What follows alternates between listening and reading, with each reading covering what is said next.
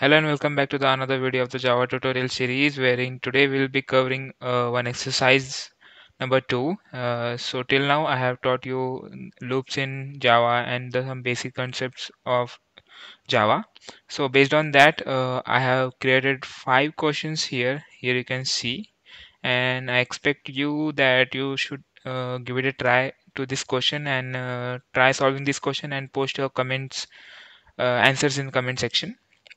Okay, so let's discuss one by one questions. Okay, so first question is write a program to calculate the sum of first 10 natural numbers. So you have to create one loop wherein you will be calculating the sum of first 10 natural numbers. Okay, so for the second one, write a program that prompts the user to input a positive integers. Okay, so first of all you have to take user input from the user where a positive number, and it should then print the multiplication table of that number. And let's suppose I have given input as a 2, then it will show me the program should show me the whole table of the 2. Okay, and then third one is the write a program to find a factorial value of any number entered through the keyboard. Means you have to take input from the user, and whatever the input in the user has given, based on that you have to give the output to the user as a factorial value of that number. Okay,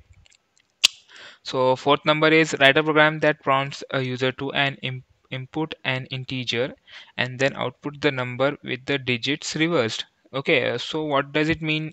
Actually, here you can see example 1, 2, 3, 4, 5 is there, and the output which you should give to the user is 5, 4, 3, 2, 1. Means just a reverse of that number which is given by the user. Okay, so fifth one is write a program to print the Fibonacci series of n terms where n is the input by the user.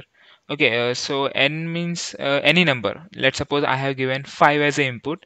So your program should return me the first 5 elements of the Fibonacci series. Fibonacci series is nothing but the addition of the two numbers. Okay, so series start from 0 and 1, and the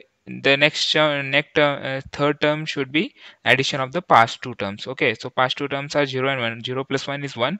So now for the fourth term we can add the past two terms. 1 plus 1 is 2, and then again for the fifth term, addition of the third and fourth term, 2 plus 1 is 3. Like that the series go on. Okay, so I hope you try these questions, and in upcoming videos we will see the solution to the questions. Before that, you should try these questions. Thank you for watching this video.